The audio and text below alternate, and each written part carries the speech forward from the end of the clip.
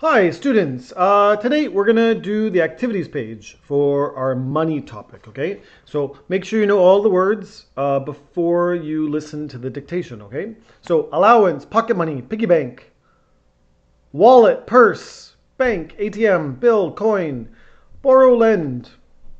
Make sure you can use borrow and lend, okay? Credit card, receipt, purchase, and million, okay? So what I want you to do now is go to part 3. And we are going to do the dictation, okay? So pencils and eraser ready, please. Okay? A. Amber lost her purse while walking in the park. Okay? Amber lost her purse while walking in the park.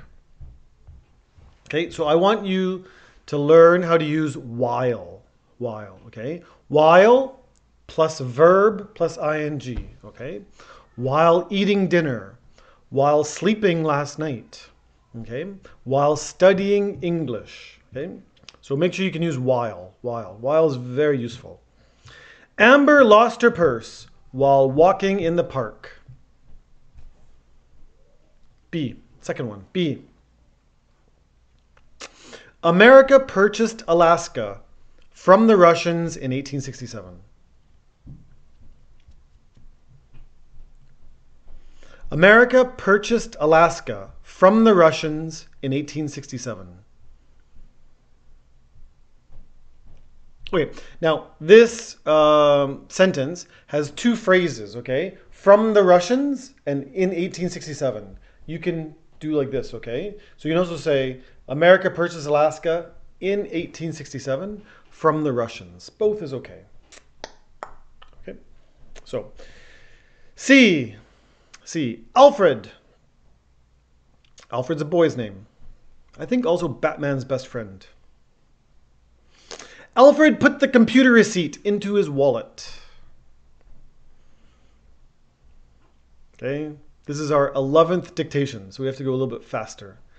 Alfred put the computer receipt into his wallet.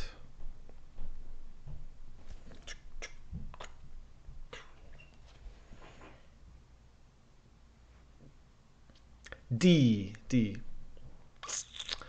Alice's piggy bank has over $200 in it, including many bills. Alice's piggy bank has over $200 in it, including many bills. Okay, I'll do it one more time. Alice's piggy bank has over $200 in it, including many bills.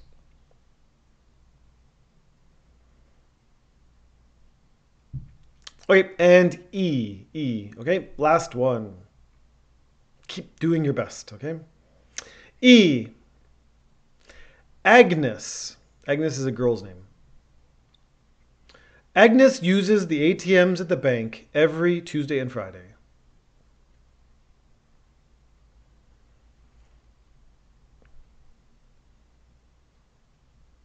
Agnes uses the ATMs at the bank every Tuesday and Friday. Okay? Also in this one, I'd like you to look at the word every, okay? Every, when we say every, it does mean a lot. If we say every book is $2. We know there's lots of books, okay? But we don't put an S after every, okay? So this is every Tuesday and Friday. Every shoe, every person, not every people, okay? So when we do the word every, the noun will be singular, okay? And the verb too, if it's the start of the sentence, okay? Every student is happy, okay? Not every student are, and not every students, okay? So every with singular, okay? Good. Know these words. Be able to make sentences, okay? And get ready for the test. You can also look at this kind of stuff, okay? Some good questions here. Good luck. Goodbye.